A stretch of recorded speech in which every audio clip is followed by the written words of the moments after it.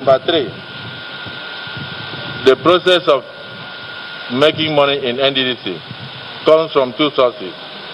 One from the federal government of Nigeria through statutory allocations, and the other one from internally generated revenue that comes from the oil companies through the 3% that is allowed in the law.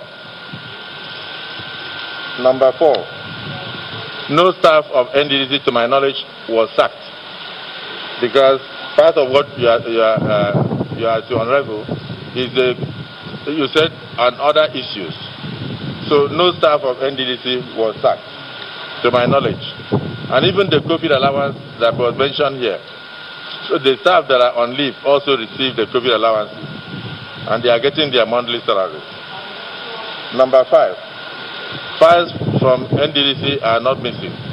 They have been handed over to the forensic auditors. In fact, the first set of files to be handed over were about 8,000 files in number. Number 6, the Honourable Minister, outside the oath of allegiance to the Federal Republic, has never asked anybody to swear to an oath. Number 7, the last IMC management of the Commission did not spend 8 billion. The total expenditure before the Pondei committee that they spent was about 23 billion, which is before you, because I'm sure you have the figures from the Central Bank of Nigeria. Number 7, the question of official car for any management of the NDDC does not arise because they were renting vehicles at the rate of 200,000 a day, and that is part of what we want to change. And recently, Mr. President, in Council, approved that about 90 vehicles should be purchased. And for the first time in 19 years, NDDC is now going to have its own vehicles as part of the changes. The Federal Executive Council approved it recently.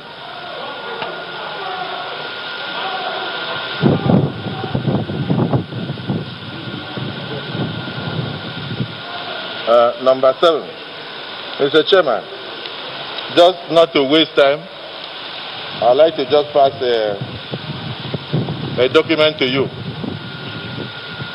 This, please, who is in charge? Mr. Chairman, I'm copy free. I have my test results. So this is a document I would like the chairman to look at. Oh, including this. Including this. Mr. Chairman, some of the allegations here is that because we watch it on television, whether from Skype or any other place, was that a former acting MD was told to take oaths.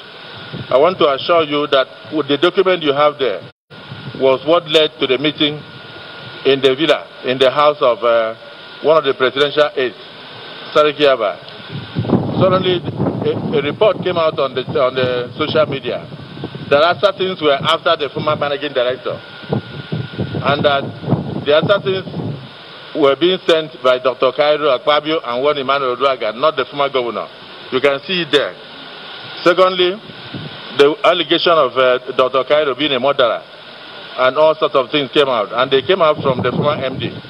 So there was need for us to have a meeting to find out from her whether there was a problem or not. And in that meeting, 2 presidential aides were in attendance in the villa, and there was never any issue of oath. There was never any issue of oath taking to be loyal to the minister or for allegiance or to sponsor presidential ambition or other. And Mr. Chairman, just for the notice of the committee, I have no presidential ambition. Then, as part of my 5 minutes, before I go into my real presentation,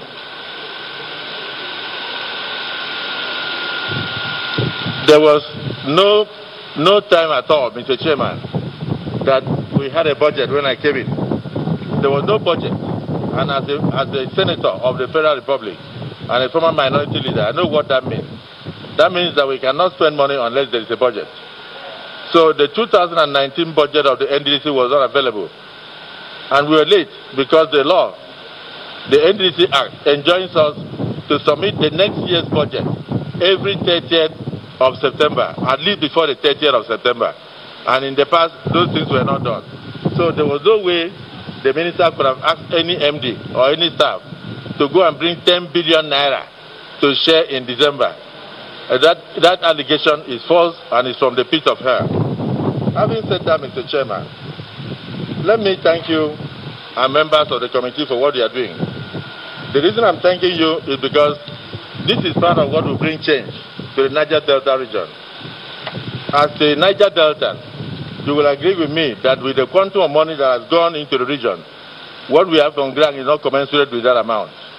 And so definitely there is need for us to do this kind of thing. The only thing is that while I was watching there, I was just asking myself, how come past parliaments did not see the need to do what they are doing?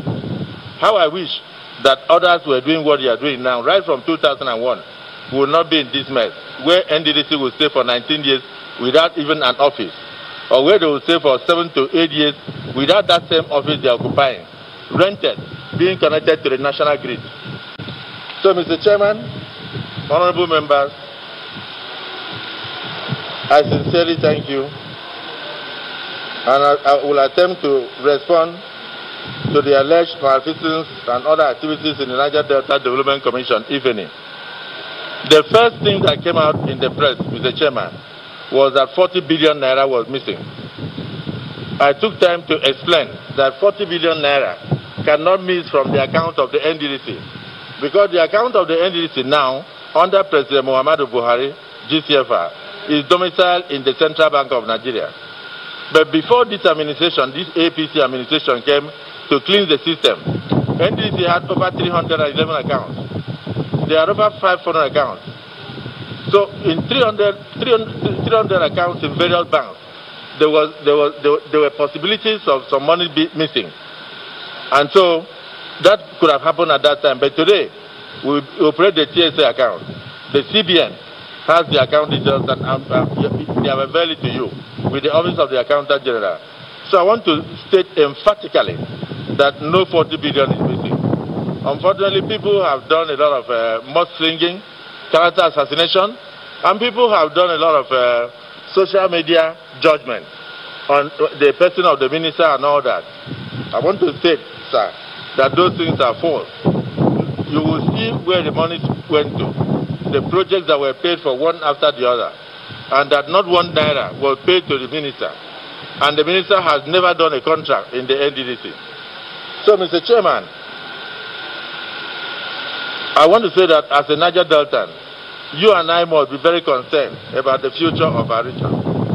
And that is why you are giving me this opportunity to speak. Now, having appreciated you, I want to recall some of the fond memories that I shared with a number of you here. I have seen a lot of you when I was in the Senate, in the 8th Senate of the Federal Republic, as the minority leader and a principal officer. And Chairman, I thought that the moment you cited me, you would have called me to speak first. Maybe by that time, Pondei would have had at least time to go and get some air outside. And then what happened would not have happened. But it's good that I'm speaking now. And I thank the minister for that, I thank the speaker for this opportunity. To this day, I have endeavored to discharge my responsibility together with my colleague, the Honourable Minister of State, Senator Tayo Alashadura,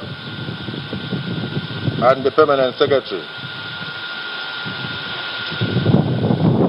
I have done that with a lot of zeal, the same way I did when I was the governor of Akapbio State between 2007 and 2015. The propelling force driving me is to bequeath a legacy that future generations of Niger Delta will be very proud of. This philosophy, Mr. Chairman, has guided my stewardship in my ministry. And we have, by the way, we have achieved a lot in the Ministry of Niger Delta, outside just the NDDC. In spite of what has happened in recent past of social media condemnation and attack, to situate everything in proper context, the governors of the 9 states of the Niger Delta region, at a meeting with Mr. President on the 20th of October 2019,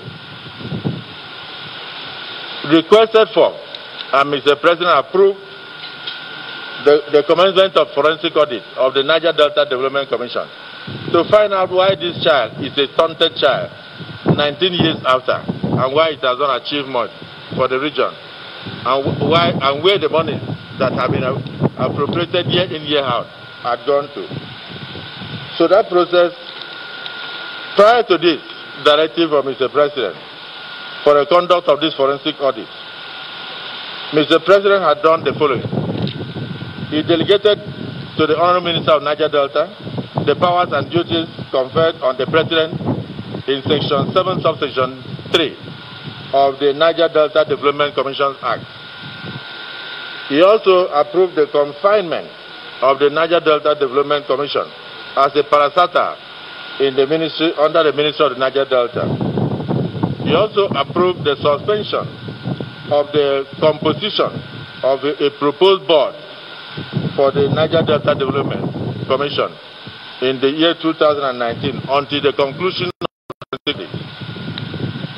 He thereafter approved the constitution of a 3-man interim management committee headed by the erstwhile acting managing director, which was now expanded to 5.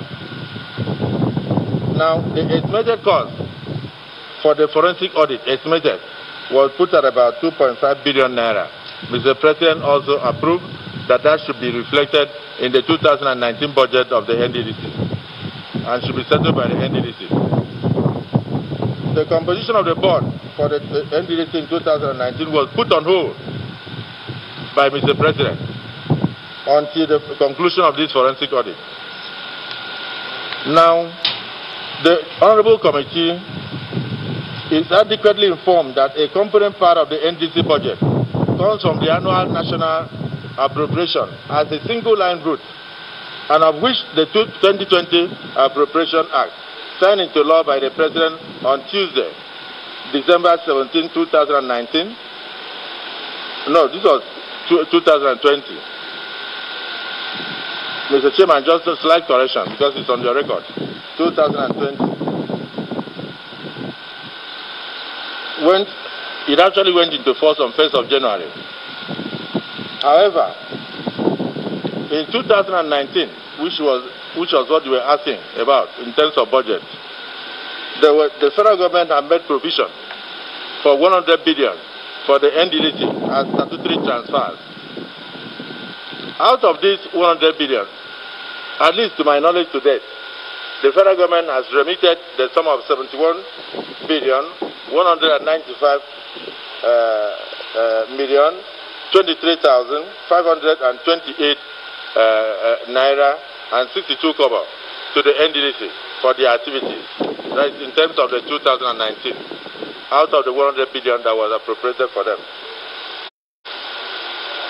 So the President approved the funding of the forensic audit exercise by the estimated total cost of 2.5 billion. And that was to be sourced from the budget of the NDDC. Now, the processes leading to the final award of contract for the lead consultant of the forensic audit was only completed in March 2020. And at that time, luckily, Mr. Chairman, the 2019 budget of the NDDC was passed by the two houses. So that is when we now proceeded to give the letter of award. And then, Mr. Chairman, I'm sure they must have corrected it for you. The clerk of the National Assembly, whilst conveying the letter to us and the NDDC through the office of the LCF, actually conveyed passage of budget of 2020. But listening to the news, I knew it was passage of budget of 2019. That document should be before you now. I don't know why somehow we almost glossed over it, because I think that was a major problem that probably led to deceit. It was conveyed as budget of 2020 instead of budget of 2019. I understand from the acting managing director that just last week Friday that he showed it to you, to your committee, and they contacted the clerk, and that was corrected just this last week Friday. I don't want to speak into speculation, but I'm talking of, I have the documents attached there.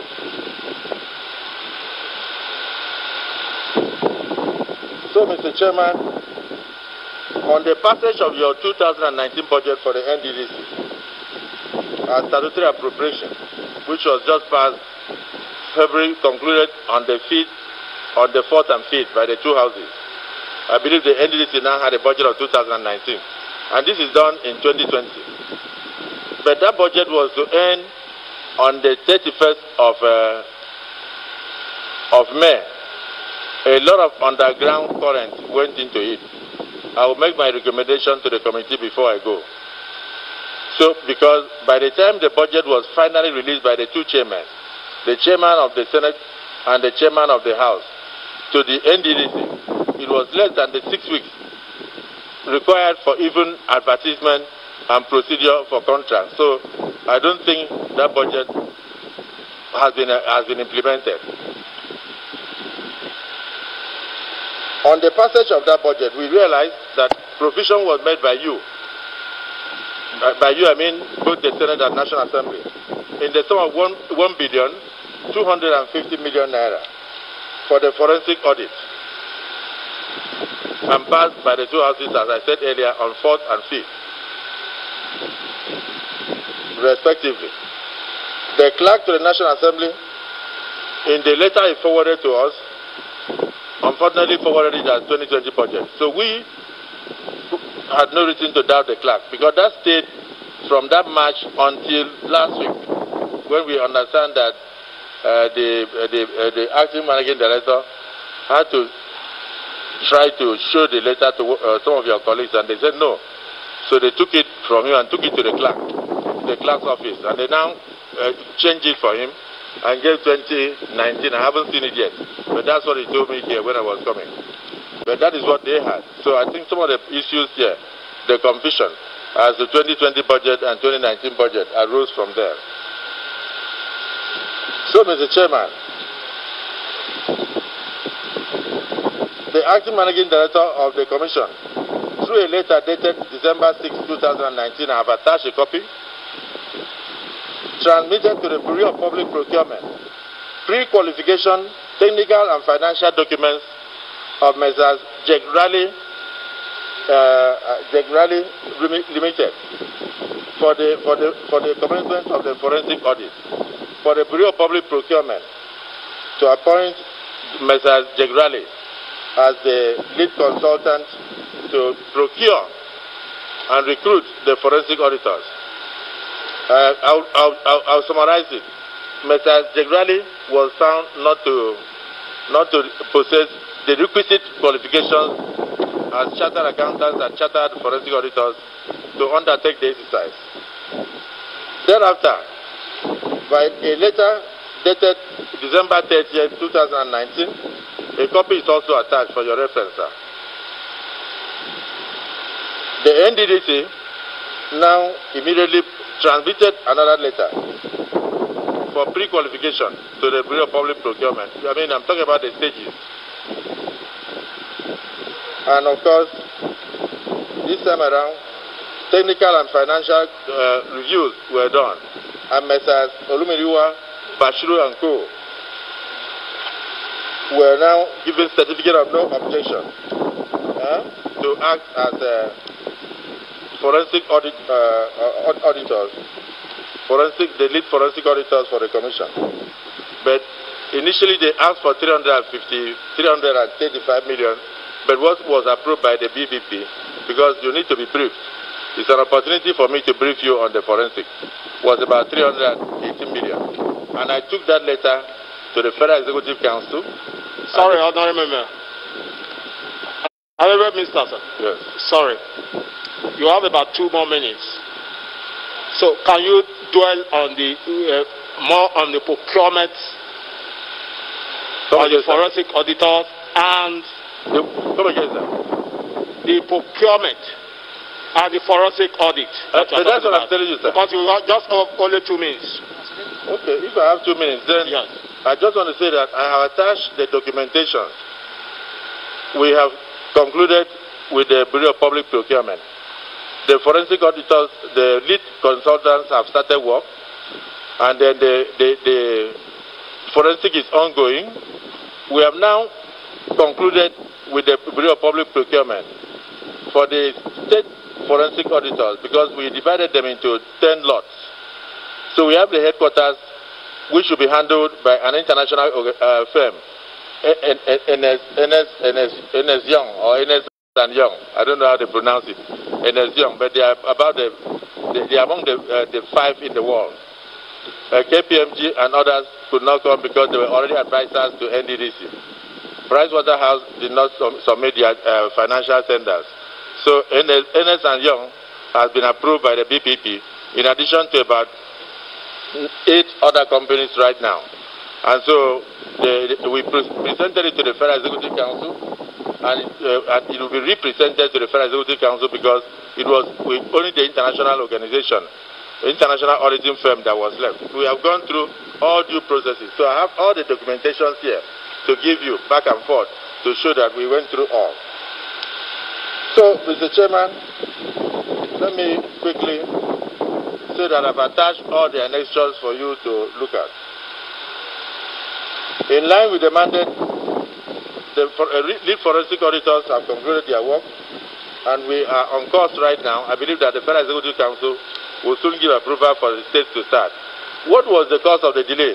No budget, and also this COVID-19 with the state lockdown. Otherwise, I'm sure we would have been on the road in the states right now, but the headquarters had already started. The forensic audit of the headquarters has started.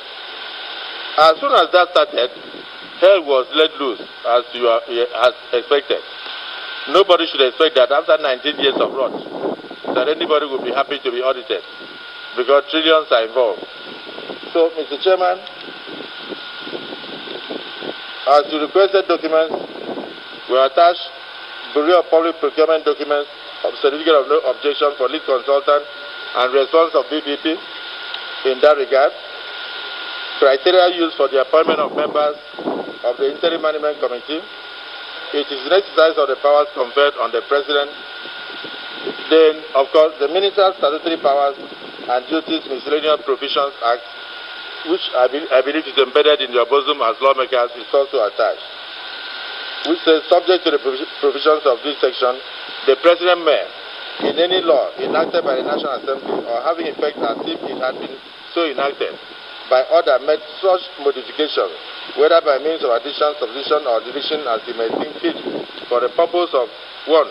Transferring to a minister any of the powers and duties which are by such law directly or indirectly conferred or imposed on the President or any public officer, or which are conferred upon any other minister, making provisions consequential or incidental thereto, and other made under this section may include directions either of general nature or otherwise. Since the law is already, before you have quoted the law, I'm sure I'll leave it, you'll go through that section. A law which has been modified and in accordance with an order made under this section shall be deemed for all purposes to have been amended in accordance with such modifications. Let me say, we also have attached for you the administrative guidelines regulating the relationship between parastatals, government-owned companies, and the government itself. So, to come to the NDDC, sir, first, the job of the minister is to supervise the activities of the NDDC, not to run the NDDC. Now, I also found out that by practice, it is only when expenditure is up to 1 billion naira, that is when it is referred to the minister. And by our own federal regulation, by the Bureau of Public Procurement Act, the minister is enjoined to approach the President and approach the Federal Executive Council. So since I came on board, only 3 contracts have been awarded. The first contract is the appointment of the lead forensic auditor. The second contract is the fact that they don't have vehicles, and if we have to change the modus operandi of the NDDC, we must make sure that they have vehicles and not to rent and spend billions. So the President in Council approved in 2 batches the purchase of about 90 vehicles for the NDDC. Even in this difficult time, he has to bend backwards, and I thank the President for that. Now, that is the second contract. That went through the Bureau of Public Procurement and had a no objection, and of course, it went to the Federal Executive Council. The third contract is this COVID contract. The COVID contract was treated as an emergency, and we're relying on your law, Section 42, subsection A and B, and thereafter we'll make returns to the Bureau of Public Procurement under Section 43, subsection 4 of the law. So those are the only three contracts. Outside that, Mr. Chairman and members of the committee, I have never approved a single contract, not even 1 kilometer, for the NDDC since I became a minister. Because, one, there was no budget, and when the budget came, there was no time to ensure proper procurement. Now, on the expenses that you are hearing about, most of the expenses, according to them, are historical debt. But one thing is certain. If it was possible for them to pass the expenses through my office, I probably would have questioned some, as you are questioning. But this is what has been happening in NDDC. Number one is that they do not even go beyond 250 million, which is within the management threshold. So their contracts are divided into lots.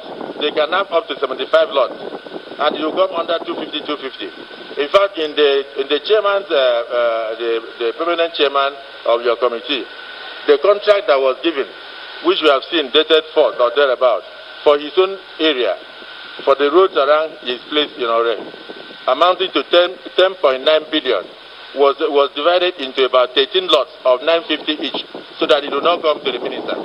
So those documents are some of the documents presented to you. Minister. No, I'm talking about what is already before you. You have them. So they did not come to the minister. So, sir, all the expenses, I'm coming, sir. These expenses are important to explain to you. So all the expenses made so far, only one that I can say that I approved, and that was the expenses on this COVID-19 emergency. And thereafter, I took it to Mr. President, and Mr. President also approved. And in line with the law, it is ongoing. When it is completed, returns must be made to the Bureau of Public Procurement. So we have not in any way infringed upon the law.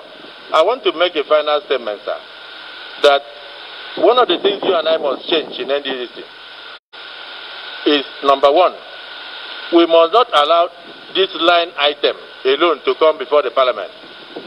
When you approve 50 billion for health and 80 billion for education, and then you say total 600 billion, then you drop the gavel, the two chairmen of the House and the Senate will carry it to Hilton, and only the clerks of the committees will be there. At this stage, no Niger Delta, the plight of Niger Delta people are left to two chairmen. And then they will now organize the budget to a point where nothing has been achieved in 19 years. Now, I give you an example, sir. Recently, no, you need to hear me. Recently, I'm not even talking about the accusation made against me. Extra 10 minutes outside your time. Thank you, sir. I want to help you so that we can move the region forward. Just conclude, sir. Just one more thing. Yeah. There are two things I want you to change. Number one, the budgeting process that comes before you should come with the details. If it does come with the details, it means that what the input of Niger Deltans will be in the details. You cannot leave the entire region to only two people. We put in 1.3 billion to pay to International Food and Drugs and Agricultural Organization. It's okay. To get It's okay. Honorable Minister, it's okay. But that was removed, and only 100 million was put in 2019. Okay. So the region lost $126 million. It's okay. It's okay. It's okay. It's okay. It's okay. The second thing, sir, is this organization of the expenses of NDDC. Point of order. Point of order. Point of order, Mr. Chairman. Point of order, Mr. Chairman. I thought we should also provide solution. I have the floor, Honorable Minister. Okay, I'll wait for your questions. Then I will talk. I have the floor. The reason why I raise this point of order is on the chairman is to preside this issue. And by our ruling, by our order, by our laws in the Parliament, section 10 is explicit. Honorable Minister, please off your phone. The chairman has been calling you that it's okay, it's okay, it's okay. You are a senator. When the chairman says it's okay, you forget that the world is watching us. Sorry, Honorable Minister. You think it's okay? Honorable Minister, sorry, off your mic, please.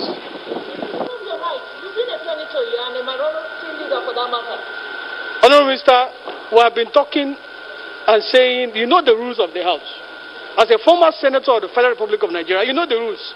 We shouldn't have to be crowded and turn this place to be a marketplace. The chairman has been calling you, it's okay, it's okay, it's okay, you don't want to stop.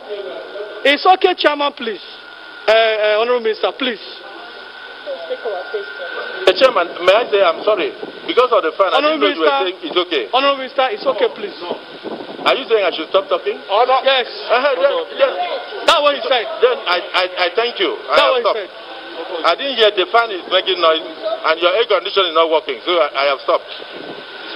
Thank you for the opportunity. Honorable Minister, thank you very much.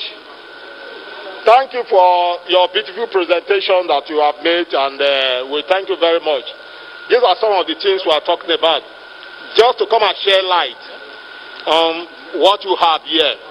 Just to share light. And that's exactly what you have done. So you will be expecting to hear there's some questions from our members. You can also address this question. So that is it. So question number 1, Ben Kalu, take the lead and ask a question. Thank you, Mr. Chairman. I want to use this opportunity to appreciate the Minister for your patience all this while. And we also remember what you did in Akwa Ibom State as an uncommon governor. We are hoping that in NDDC, something that has been uncommon will be commonized. Mr. Minister, I want to ask, in addition to your role as a supervising minister of the Niger Delta, have you ever influenced or exercised the powers of the managing director of the commission in any way? I want it to be interactive. I have about 3 questions for you. Is whether I've ever acted as MD? In addition to your role as the supervisory minister, have you at any time influenced or exercised the powers of the managing director of the commission? Whether I've ever influenced the power of the honorable minister? That is what I said. Powers of the MD of the commission. Whether have you stopped it? I'm saying, have you at any time, in addition to your supervising role, have you at any time influenced or exercised the powers of the MD and CEO of the commission in any way? Well, if in any way I find out that the MD CEO is not going in the interest of Niger Delta, I will intervene. For instance, I had to do that once. When I heard about the payment of Lassa FIFA, I called and I found out that they had paid a sum of 2.9 billion and they were about to pay another 972 million. I had to intervene and I said they should not because there was no budget at that time. And so the contractor wrote to me and thank you. I should approve the balance of 972. Thank you, Honorable Minister. No, I did not ask. No, excuse me. So let me give you the letter from your explanation is that in addition to your supervising role, that you sometime influence the action of the MD. My answer is that in next question. No, sorry. The next question you didn't hear what I said. My answer is that where this commission is going wrong. We have gotten your answer. The next question is this Honorable Minister, please. Honorable Minister. When questions are asked by member, go directly answer the question, please. I will try my best, sir. Yes. But maybe the fan I'm not hearing well. You know the way we are dressed like masquerades now. That can you go ahead? Does this intervention that you do, like you have accepted that you do from time to time, include asking and receiving 30 files from the office of the MD, 30 files as alleged by the MD, and those 30 files had to do with desilting without the knowledge of the former acting MD, because she alleged when she testified? May I answer that? It does not include that. Many files were, almost 100 and something files, were given to the executive director by the MD. When the report of arson reached the police and the Commissioner of Police in Rivers had to personally visit the office, there are people who are afraid of the forensic. we're going to burn okay, down so the NDDC. you are in custody of the files. Okay, next question. The files were taken to self-custody, and the files have been handed over to the forensic with your auditors. permission, without the knowledge of the MD. No, not without the knowledge of the MD. What was your role in the approval of 5.8 billion for relief and palliative to flooded communities under the EHSS Directorate, despite the fact that there was no budget appropriation for such expenditure? I'm not even aware that such contract has been given. I explained something to the honourable member. Please listen. What happens is that each contractor has over 50 companies. So when they are giving these contracts, they go under. Okay, since you want to hear, since you want to know, let me give you a document. I'm not supposed to, but let me give you. Now, this document I'm giving to you to look at. You may return it to me. It's evidence of what has been going on in the Niger Delta Development Commission, which is why you are sitting. This is a document in one day, where the NDDC, in a management meeting, purportedly gave money within the threshold of the MD, 49 million, and they withdrew cash of 4.2 billion in a day. It is here, and the account numbers are here. Did you tender this document? Yeah. Did you tender this document in evidence? You know, you are doing this. Honourable Minister, did you tender it? Sorry, sir. You are doing this at the period when there is forensic going on. These documents are before the forensic auditors. Even what you are bringing out now will also help us in the forensic. Okay, we take it that you did not tender it, and since you're under, we wish that at the right time you tender it. Let me ask you next question. From your question, Honourable Minister, let me ask you next question. Right, Honourable. From your question, you don't want to know the truth about NDDC? How? That's why we're asking you the question. No, if you're asking me a question. No, but you are running around. You're not going straight to the question. I'm not running around. I'm giving you facts. Minister, next, Honourable Minister. Chairman, Please, don't you want to take a look at what happens in NDDC? How would the minister know? If you give a contract of 5 billion and you split it into 100 million, it doesn't come to the minister. Okay, let's ask you other questions. If that one is difficult to answer, let's go to the next question. Honourable Minister, your ministry applied for the approval of certificate of no objection via your letter dated 30th of December 2019 for the lead forensic auditor. Please, can you tell this committee the constitutional or the statutory provision that allows supervising minister of an agency to seek procurement approval on behalf of the procuring entity that is also paying for the procurement, if not that this is an action that is usurping the function of the agency? Can you explain, please? Did you do that?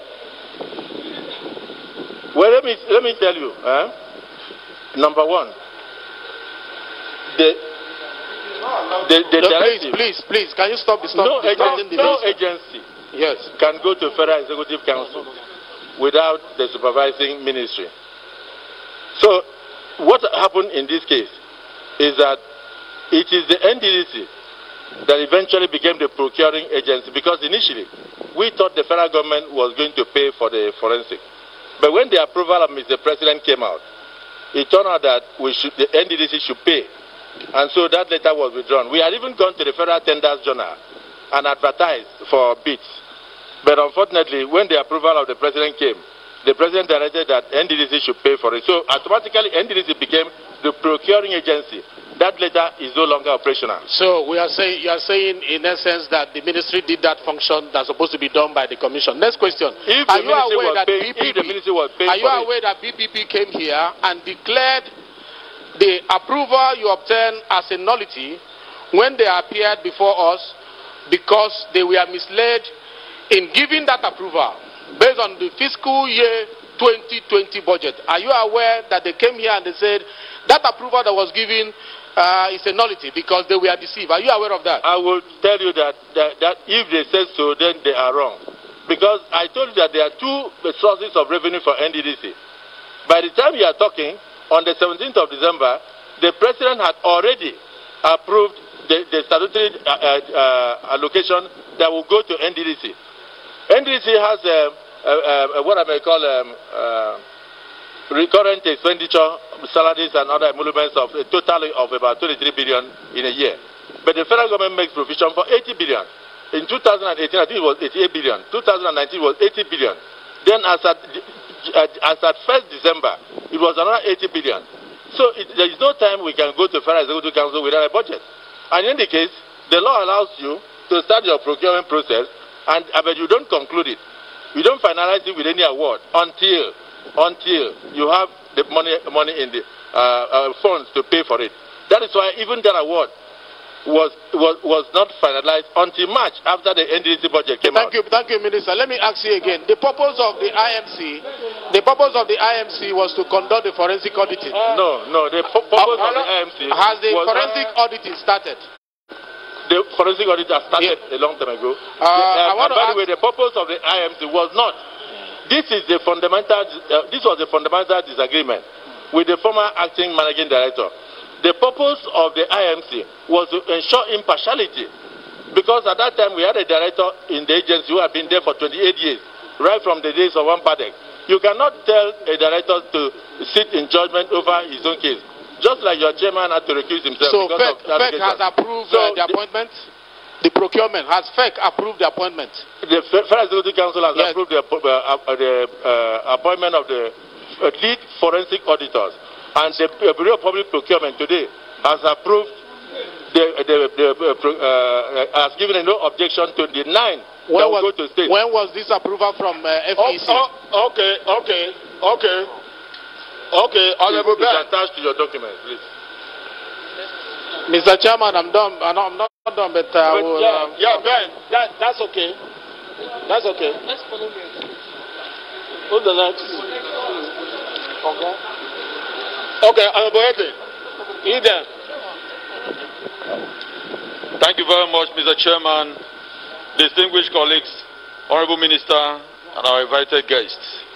Honorable Minister, you talked about subvention that is going on in NDDC, and that is contract splitting, where certain amounts of money that are supposed to come to your office by virtue of the Act, the management of NDDC, they now use their power to split the contracts, to their threshold, what they can approve within their confines.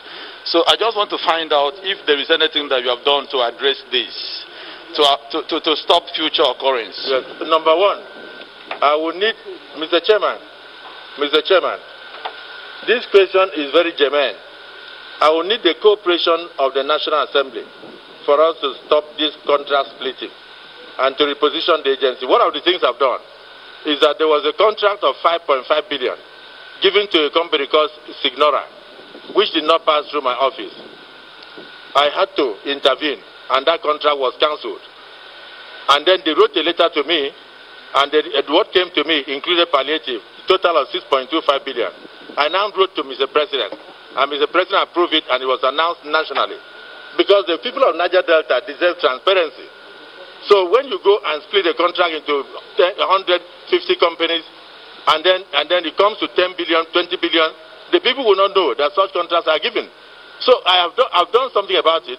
That's why I said out of the 3 contracts I've given, one of them is the one approved by Mr. President, which I said we can no longer allow contract splitting. The papers I have here show that sometimes they take out 25 billion, under 49 million, 49 million, 49 million, 49 million, 49 million, and the total of 249. There is no contract in NDDC, even if you hear 10 billion that goes to the minister. So they can spend 400 billion. We need the cooperation of the parliament. And this is where it is very important that the parliament comes in. Because if you go to court, the court may say it is not illegal. The laws are not illegal. But Chairman Ojo, are you going to ask me a question? Honorable Minister, sir. Honorable Minister, you have shed light on it.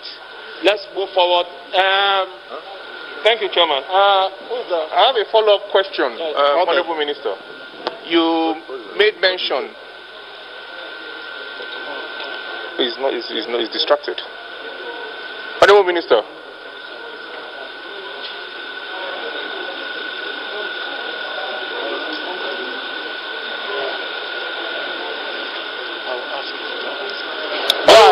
Thank you. Honorable Member, go ahead.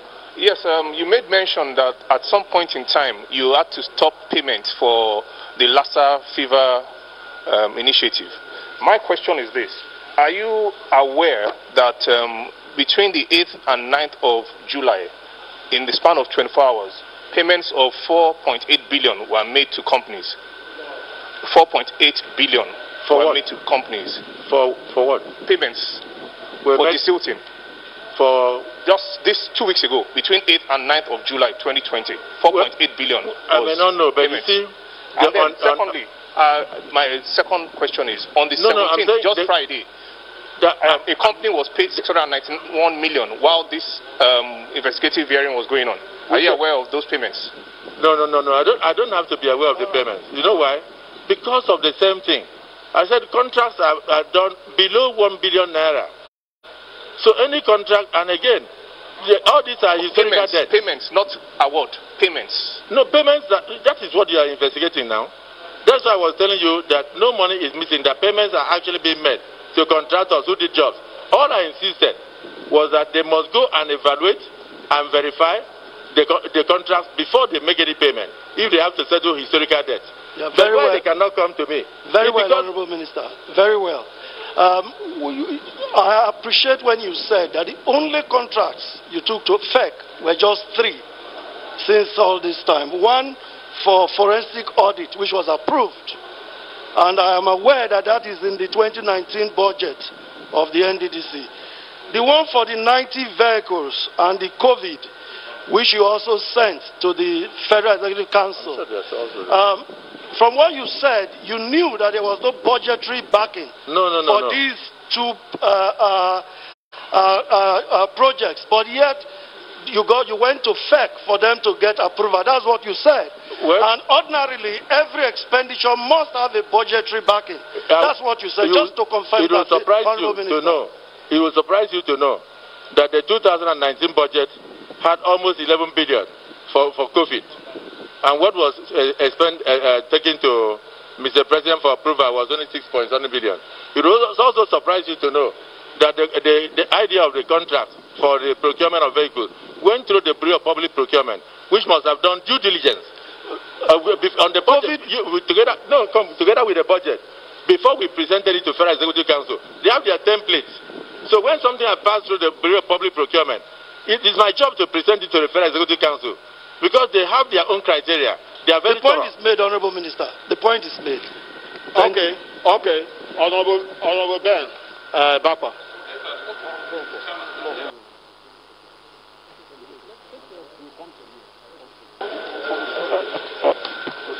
Honorable Minister, our common leader, you have consistently affirmed that you have only supervised 3 awards, 3 contracts.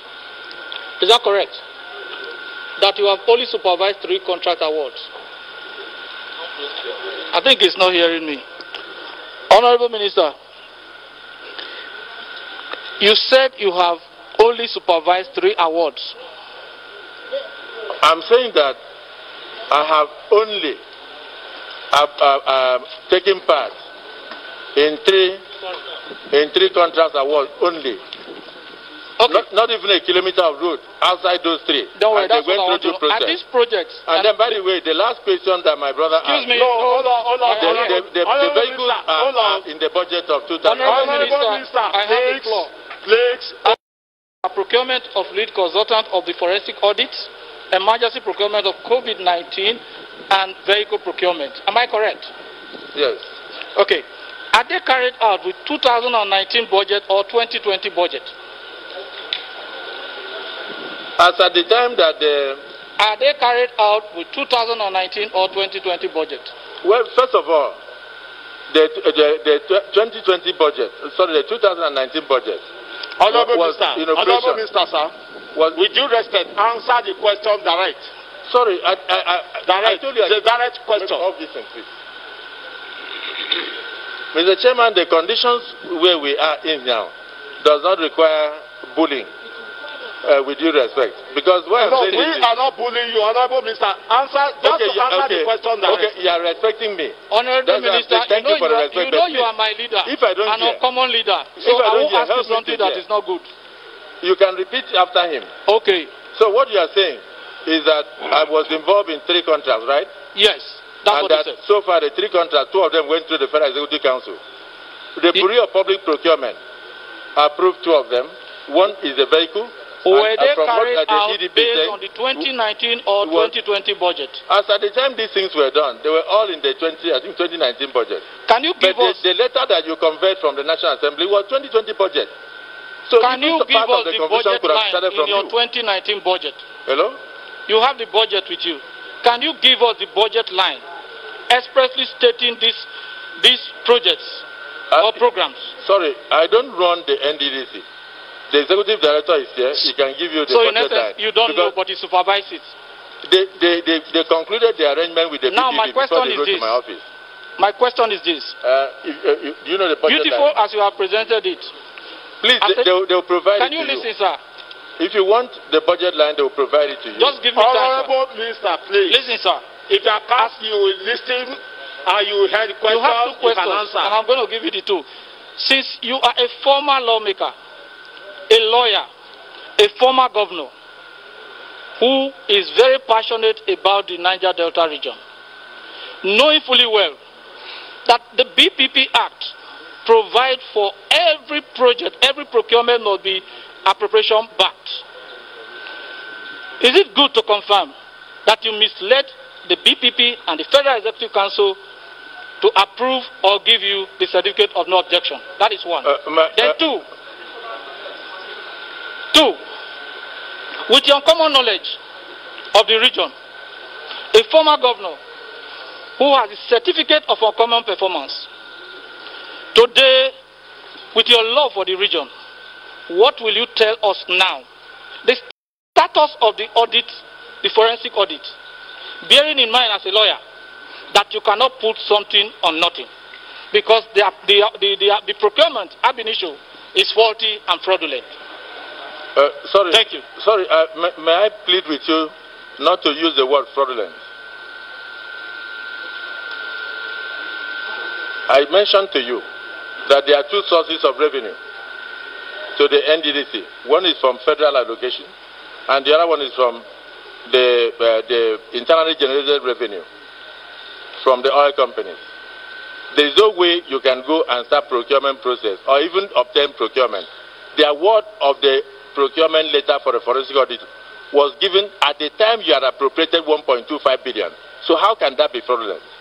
You have passed the budget in both houses on the 4th and the 5th, and the letter is dated 12th of March. How can that be fraudulent?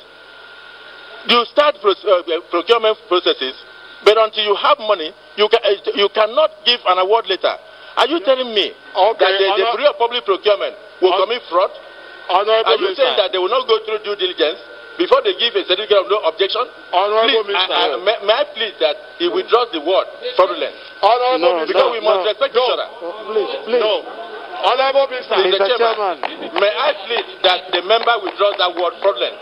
No, Honorable Minister, you cannot say that the award that passed through Bureau of Public Procurement, passed through Federal Executive Council was fraudulent. Honorable Minister, we progress because before you, there were a lot of agencies that have come before this committee. But that's to your knowledge? Yes. Not to my knowledge. BPP have their own position in respect to this issue. So let's leave it. All about us, please. Thank you, Chairman. Honorable Minister, my questions will be very short and simple. I will not delve into contract or money issue, but I want to ask you on what I consider conflict of interest and based on the law. Hello, Minister, I'm going to specifically Part 4 miscellaneous and Section 21 of the Act. You are the supervising minister, correct, sir? You are also the monitoring agent of NDDC, sir. You are also supposed to sit at the affairs of NDDC. 21 says about presidential monitoring team to monitor the affairs and runnings of NDDC. Mr. Chairman, if I may read, said 1, monitor the management of the funds of the Commission and implementation of the projects of the Commission. 2, have access to the books of accounts and other records of the Commission at all times, and submit periodical report to the Presidency Commander-in-Chief. Minister, my worry is that you are also supervising the auditors, forensic or otherwise. That is 3 in 1. Does it not amount to conflict of interest that you, your PAMSEC, Director of Projects, and the likes of, are now the presidential monitoring team monitoring the activities of NDDC? On the other side, you also give policy directions and guidelines to NDDC. Does it not amount to being the goalkeeper, being the striker, being the referee? Thank you. Well, Honourable Member, my brother, sir, you are not totally right. If you know why NDDC is where it is today, you will know that it is because of lack of proper monitoring, lack of proper supervision. You just saw a lacuna where a contract of over 4 billion could be given out and the minister has no single idea. The only nexus in the law that can bring the minister to know what is going on and even request book of accounts is through the PMC, the Presidential Monitoring Committee. If the minister cannot ask the NDDC to bring its expenses for scrutiny, then it means that the minister can stay for 4 years and they will spend over 1 trillion and the minister will not know. This is the reason why it is important that the minister should really be appointed as the chairman of the Presidential Monitoring Committee so that he can have access to the daily expenses of the NDDC or weekly expenses or monthly expenses. Otherwise, you will not even be properly briefed.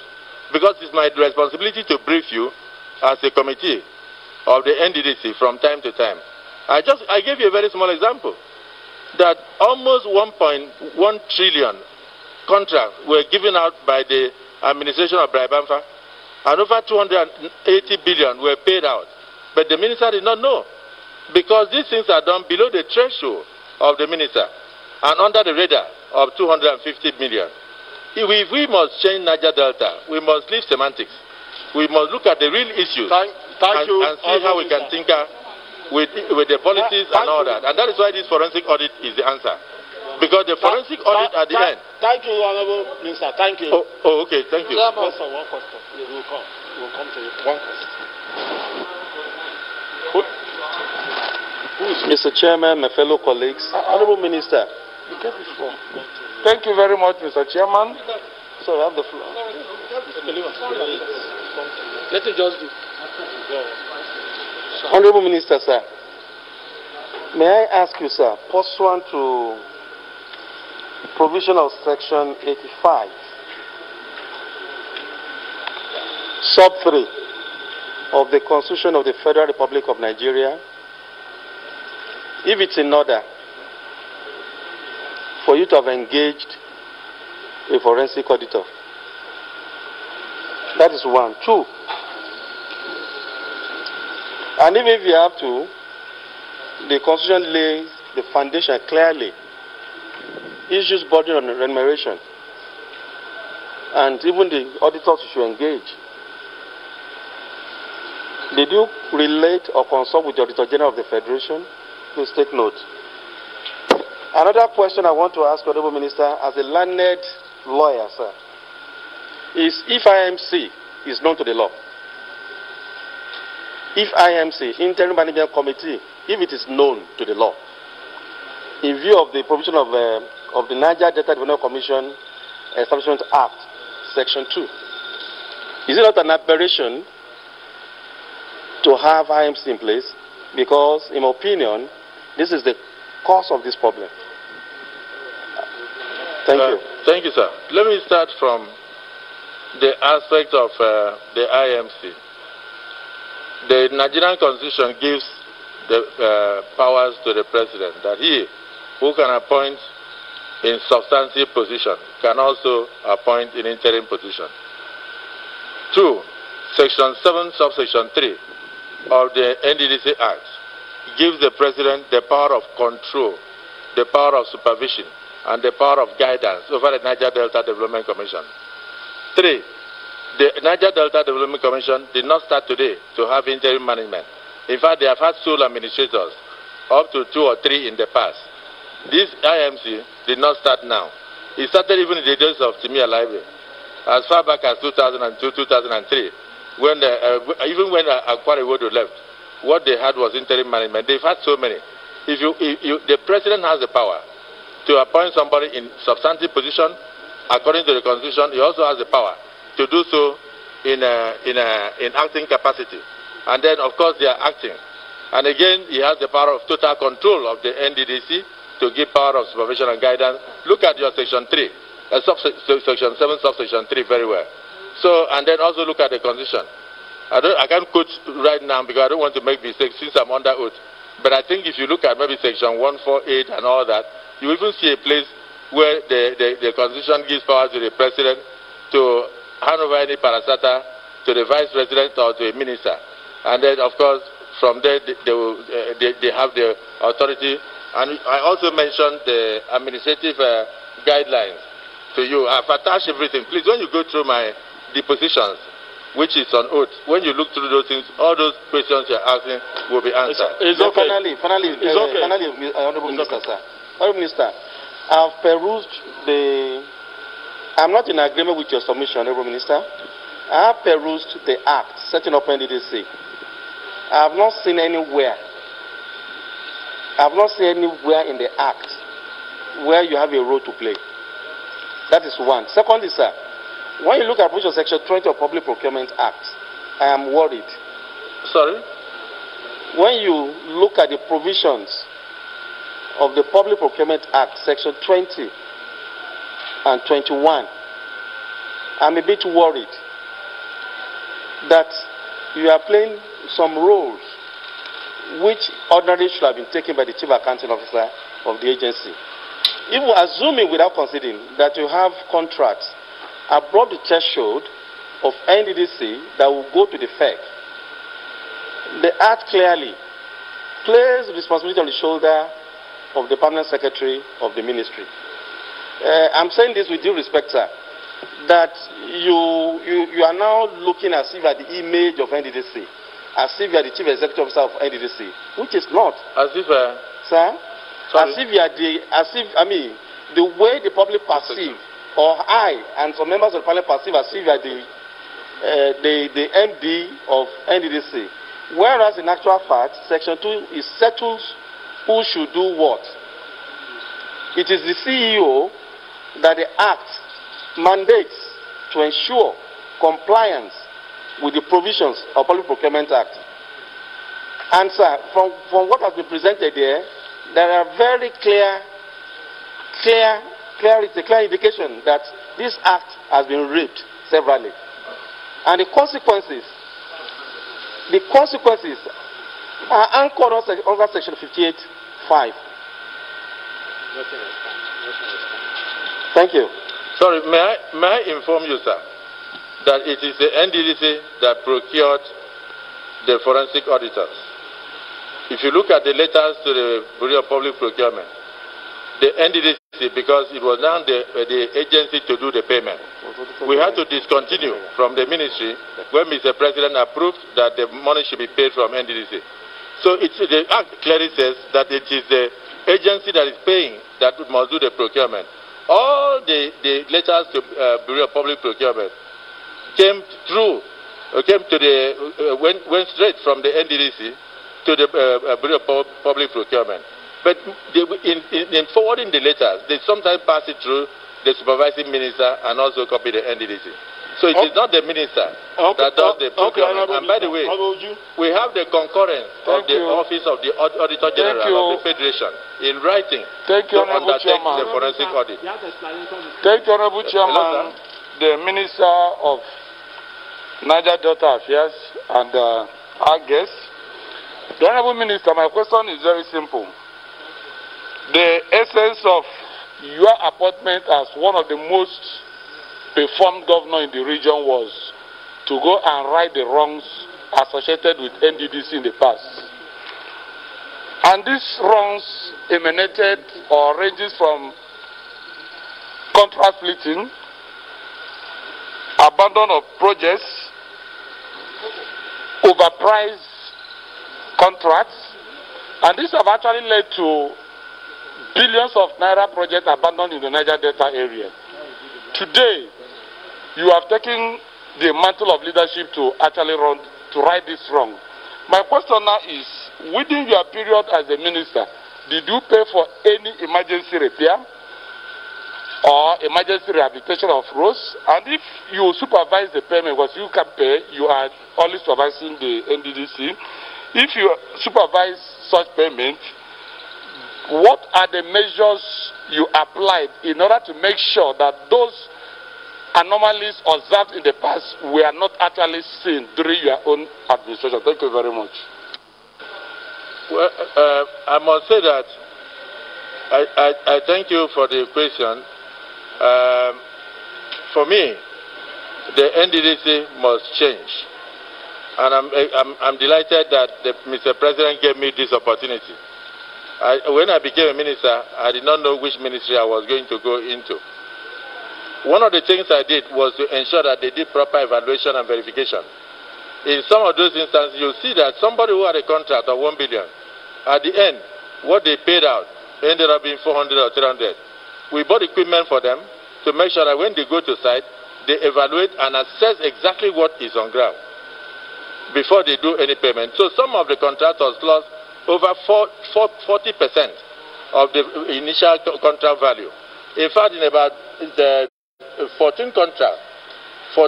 to 14 contracts, the NDDC saved 1.6 billion when they were doing their payments. But don't forget, like I said, these payments for now cannot come towards the minister, because almost all the projects of NDDC were done under the threshold of ministerial approval.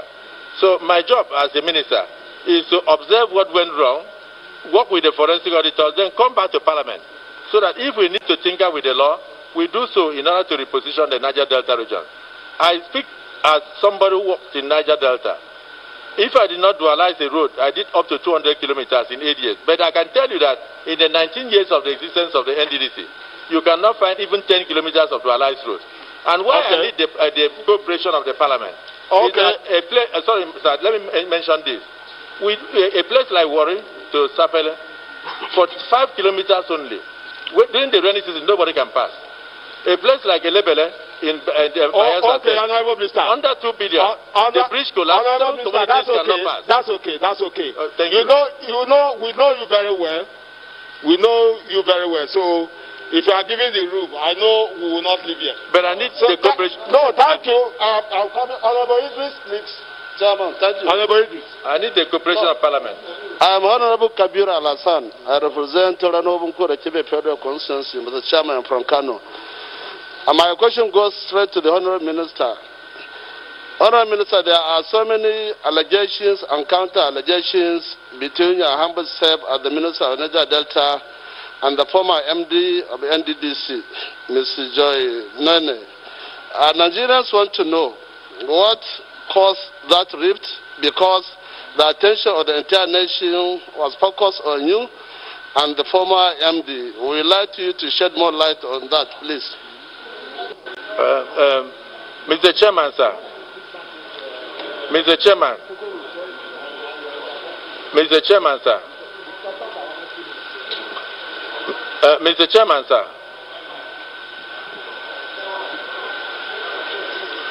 Mr. Chairman, sir. By federal circulars, ministers are not allowed to approve payments for parastatals. So I've directed my permanent secretary to make copies of those circulars available to you. So it is not really my business to approve payments for parastatals. But where they need to come to me when it is up to 1 billion, even at that, I must go to Federal Executive Council to go and get the proper approval. And so most of the payments that they are doing cannot come to the minister. That's number one. Then number two, I think the last question was on. Oh, sorry. Okay, Minister. That's okay. That's okay. No. Somebody asked me a question on the former managing director. The former managing director of the NDDC was relieved of appointment when I received a letter from the then Chief of Staff, may so rest in perfect peace, that she did not possess the requisite qualifications to be there. For instance, we have written twice to the National Youth Service Corps, and twice they have insisted that she never served. So she doesn't have NYC certificate, neither does she have exemption. But I think the problem here is that we did not want to scandalize anybody. Mr. So what we did, I'm coming, my dear. Let me answer the question. What we did was to expand the interim management and then replace the then managing director when we saw these flaws. But I pointed out on television that she was relieved of her appointment not because of anything, but because of insubordination. My permanent secretary wrote 7 letters to her, even to attend Federal Executive Council meeting on the 5th of February, to come and give a scorecard. We have what we call ministerial mandate, to give scorecard of the ministry and parastatals. And she refused to attend. She felt she was bigger than the minister, and her budget was higher than the ministry. So for insubordination, that was the reason why she was relieved of her post. But however, there were a lot of undercurrents. For instance, we didn't want to scandalize her, since she did not have she even swore to a fake affidavit that she swore to an affidavit that she had a NYC when she did not have, and so many things. So may I can present those. Honorable Minister, please.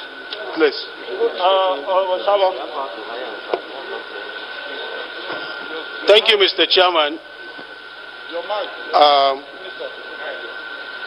I'm Shaba Ibrahim. I represent Lokoja Kogi Federal Constituency. Honorable Minister, can you refer to the Annexure 5 to your presentation? That is the letter from the Bureau of Public Procurement. Have you seen it? Annexure 5.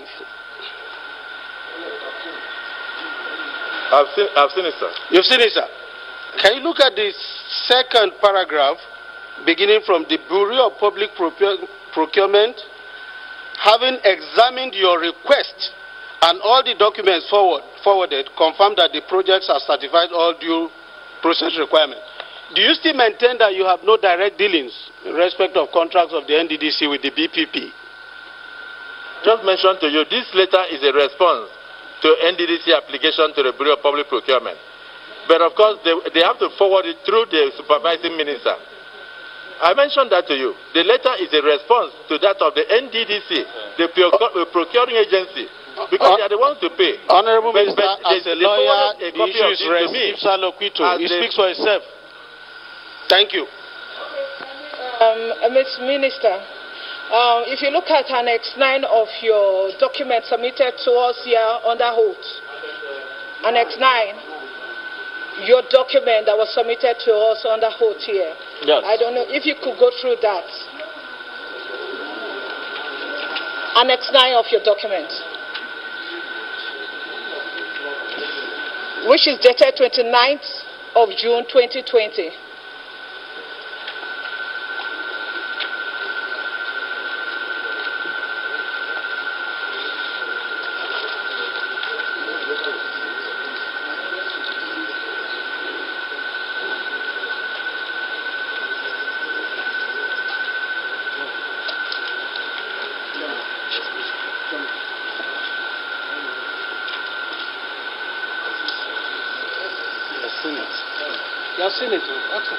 So, Honorable Minister, have you seen the Annex 9 of it now? Have you seen it? Have you seen the document? Okay. So, can I take you on that now? Okay. From the Bureau of Public Procurement, due process certificate of no objection for the award of contract for the various consultancy services for the forensic audit of the activities of the Niger Delta Development Commission between 2001 August 2019 in favor of 9 forensic audit firms, and it was dated June 29, 2020. And the project cost as requested is 1,455,049,23500 only. I don't know, you said you've not been having any interference between the board and your ministry. That was what you told us here, but this is just dated 29th of June 2020, and it was written, or the certificate of no objection was sent to your office, and you must have followed it up with what my friend asked, my honorable colleague. You wrote to them, giving directives for the approval of this no objection certificate. Well, it is a very long process, and we've had a lot of back and forth. We have over 9 letters to that effect. I didn't want to bother you with all. But the commencement of the procurement started with a letter from the NDDC as a procuring agency. Otherwise, they would not have a right in law to pay. And because of the fact that I am the supervising minister of the NDDC, they would write to me, because I'm the one to go to Federal Executive Council with this p.d.p approval. And then look under, you will see where they copied the NDDC for the information, because the conclusion, the NDDC cannot go to Federal Executive Council. Just as a follow-up, you said here under oath as well that when the president said that the board should be the ones to pay for the forensic, that you opted out as the Minister of Niger Delta to allow the board to supervise the process. But here, as you rightly said, that the managing director, that is the acting MD, was only copied. He was only copied. Yes. That is, you were the one that ran the show all through. The managing director and the NDDC commenced the process of procurement. But when no objection is given, it will come to the minister, because it is the place of the minister to take this approval to the Federal Executive Council. NDDC cannot. But the NDDC must also be informed. You understand what I'm saying? So it's not there is nothing hidden. We are working in partnership. Honorable Minister, sir, which of the budget was this request predicated on? Well, if you look at which of the budget was this request predicated on? If you look at your the 2019 budget, for instance, the federal government had appropriated about 80 billion or so to the NDDC. If you look at the 2020 budget that became operational, the federal government also on 17 December appropriated another statutory transfer to the NDDC. If you have that budget as at January. But because of the volatility of the oil price, that has continued to go through revision. I think what is there now is about 46 billion. So on a monthly basis, the federal government does give money to the NDDC, but it stopped only in this June. Now, the processes have been on. We have not yet, before we can do an award letter, we must depend on your budget of 2020. So there is no award letter yet. And moreover, there was even a mistake from your side. When the clerk of the National Assembly forwarded a letter purportedly sending the approval of the National Assembly for a budget of 2020. So that letter, I understand, was only corrected last week. That letter was only corrected last week. And it has not been, that letter has not been corrected in the sense that we still have that letter. Yeah, okay. Honorable Minister, that's okay. That's okay, Honorable Minister. I know you don't want to have any fault. Thank you, Mr. Chairman. You don't want to have any fault. It's okay. It's okay. Thank you, Mr. Chairman. Kolawole Akinjo is my name. Elijah the Federal Constituency. My question is this, Mr. Minister. From your submission, you had indicated that you are vested with the powers of Mr. President to supervise NDDC, Section 7.3. You alluded to that in your paper. And from what you also said, that it appears to me that you were the one who recommended IMC, the first IMC, and you were also the one who recommended the second IMC. And I'm sure you did that in pursuant to the laws establishing NDDC. How do you reconcile someone who is a medical doctor to become an executive director of project in line with section 12 sub 1A that says that the director shall have such qualification and experience as appropriate for a person required to perform the function of those offices under this act. It appears to me, Mr. Minister, that an executive director of finance and administration will be an accountant. And it also appeared to me, based on precedent, that someone that's supposed to be an executive director of project, considering the terrain, the geography, and the exigency of what you refer to as forensic audit, how do you place a medical personnel to become an executive director of project? That's number one question. The second question, I mentioned this because I think it's important for us to ask this kind of question. The other one, sir, Mr. Minister, is that the first IMC claimed that they spent 8 billion. The current IMC, within the same space of time, is accredited to have spent about 81 billion. Under a forensic dispensation, is it wise to continually spend such humongous money under a forensic dispensation? My thinking will always be that you reduce spending and then you... Yeah, thank you. Thank you, Honourable Member. Your question is very germane. First, you are asking the qualification for the office of the Executive Director. I agree with you. But that person should be somebody who is versed in project execution.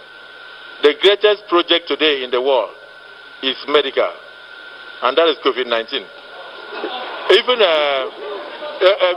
I'm coming now, and the budget of the NDDC, the budget, my sister, please, don't be angry. Honorable Minister, was there COVID when you appointed Chairman, I want to be protected. No, you are protected. I want to be protected. Was there COVID when he was appointed in the first interim? Chairman, I want to be protected. Chairman, am I protected? Am I protected? Hello, Mr. Go ahead. Thank you, Mr. Chairman. Thank you, Mr. Chairman, for protecting me because my sister wants to eat me raw. Let me say that if you look at the year-in, year-out budget of the NDDC, 60% of the budget of NDDC every year is medical. And you also have to know that malaria has killed more children in Nigeria than even accident and than any other thing. Even before the coming of the COVID, 60% of the budget of the NDDC is medical. So who will best fit the position of executive director in NDDC than a medical doctor to go and implement the 60% of the budget? I'm not the one that does the budget. You do the budget. Do your analysis and you find out that the most fitting person that is qualified to be there is a medical doctor because of your budget. And then lastly, sir, the last question he asked was about expenditure during this period. We cannot close down Niger Delta because of the security implications of the region. Sorry, sir. We cannot close questions. Yes, I have this one. Thank you, Chairman. Honorable colleagues. Yes, now just. When we are asking the question, go to the decision.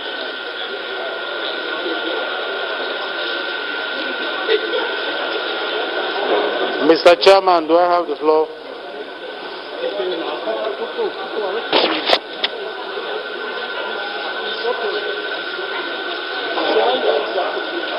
Thank you, Chairman. Honorable Minister.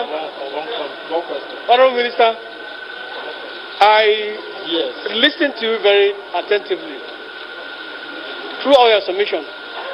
But I just want to tell you one thing.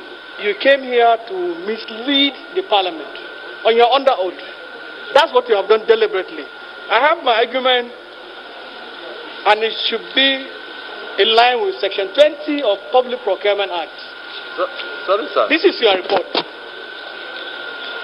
This is what you have presented to the committee. And look at the Annex 9, 11, 6, 10, and 8. All these correspondences all these correspondences are between you, Bureau, BPP, and the Ministry of Niger Delta. And you have just said, Honorable Minister. Give me the first procurement letter. Honorable Minister. Honorable Minister, please. Honorable Minister, I will still repeat myself. I said you decided to just come here and mislead the Parliament. And on oath, I'm relying my argument under Section 20, Subsection 2 of Public Procurement Acts. And I want to put it to you that your submission, the way you, all the annexures, 8, 9, 10, 11, are misleading. And before then you said you have no any link of any contract between yourself and the NDDC. Your just job is just to supervise. But correspondences shows that they are giving you approval, conveyance approval of forensic auditors, contract, whatever, between you and the BPP. Chairman, I want to read, with your permission, I want to read Section 20, subsection 2 of the Public Procurement Act, which says, accounting officer of every procuring entity shall have overall responsibility for the planning, organization of tenders, evaluation of tenders, and execution of all procurement in a particular responsibility. But, Mr. Minister, you have taken over the duty as the MD, acting MD of the